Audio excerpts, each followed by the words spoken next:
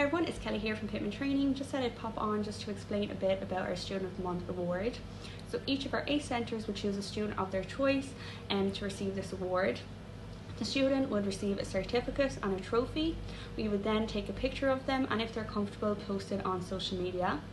So factors that may contribute to this award would include good validation results, their motivation for their course, and their overall attitude was coming in and out of their centre, and also communication with us.